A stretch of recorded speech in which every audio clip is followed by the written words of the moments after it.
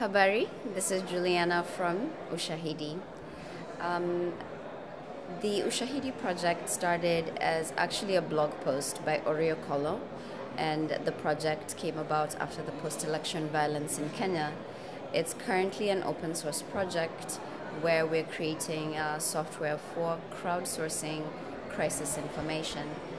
The platform has been used to track xenophobic attacks in South Africa. It's being used in Democratic Republic of Congo, and most recently it's being tested by Al Jazeera Labs. The future of the project is to add more functionality and to create a beta version that is downloadable, and we're very happy to be working in conjunction with Frontline SMS with Ken Banks, and that functionality for handling SMS through a Frontline SMS has been implemented, and we're very proud to be associated with him. Frontline SMS and Ushahidi go hand in hand very, very well. Actually, I've been encouraging people to download Frontline SMS, use it, get used to it, such that when you do get Ushahidi, you'd be familiar with how Frontline SMS works.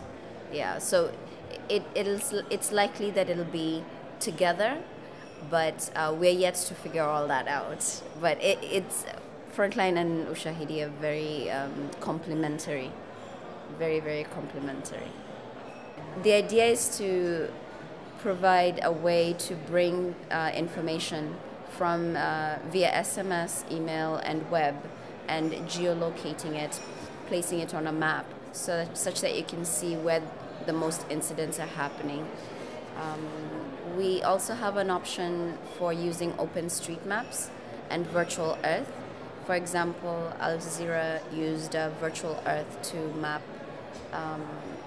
map Gaza.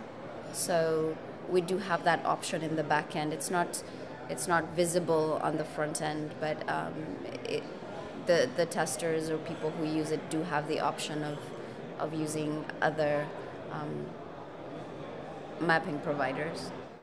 Ushahidi is working on a beta version where people can download, they can request a download, and they can tell us a little bit about their project and how they hope to use the platform.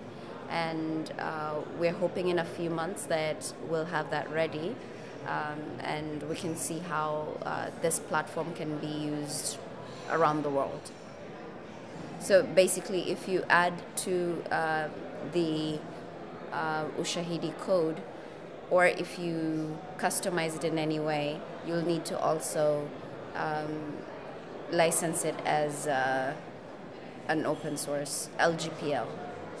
It's PHP, and we use the LAMP architecture, basically using a Linux box, Apache server, MySQL, and PHP. The conference has been interesting in a way that it brings together all these organizations that are working in many different countries, and they're trying to learn about innovative ways of doing things. So actually, Ushahidi is pretty honored to be here because we did not know about the conference, or we didn't even know there's a place called Gijón, Spain.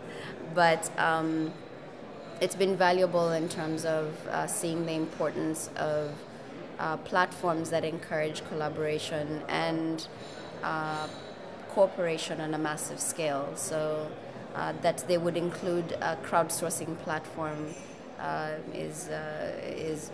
we're appreciative of that. And the previous roundtable, there was a lot of discussion about what is the best way to go about development, or using mobile phones and tools for development. So that's a frontier that it would be interesting to follow and see what the outcomes of this conference are. Okay, thank you. Goodbye.